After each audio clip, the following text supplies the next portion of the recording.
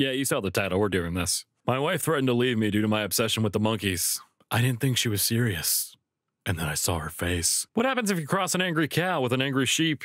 You get two animals that are in a bad mood. Does no one say YOLO anymore? Or are they all dead? I asked my German friend, what's a three-letter word for compete? My friend said, Vai? And I said, because I'm trying to finish a crossword, what do you call a fake Sudanese person? A Sudanese. I started a band with friends called 999 Megabytes. Still haven't gotten a gig, though. I went to a friend's house and he said, make yourself at home. So I threw him out. I hate having people over. I just read that someone in New York gets stabbed every 52 seconds.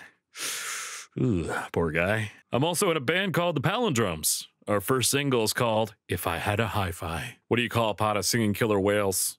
An orcapella group? If pro is the opposite of con, then what's the opposite of progress? How many potatoes does it take to kill an Irishman?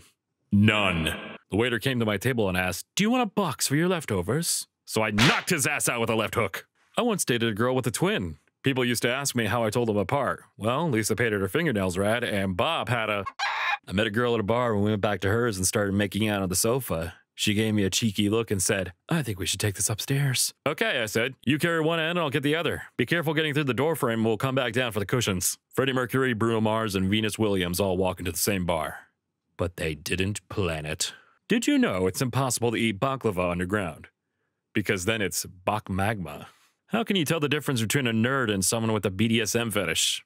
Ask them what a dungeon master is. How do you get 30 Canadians out of a pool? You say, okay, everybody, it's time to get out of the pool. Whoever coined the term delivery for childbirth made a big mistake. It should have been called takeout instead.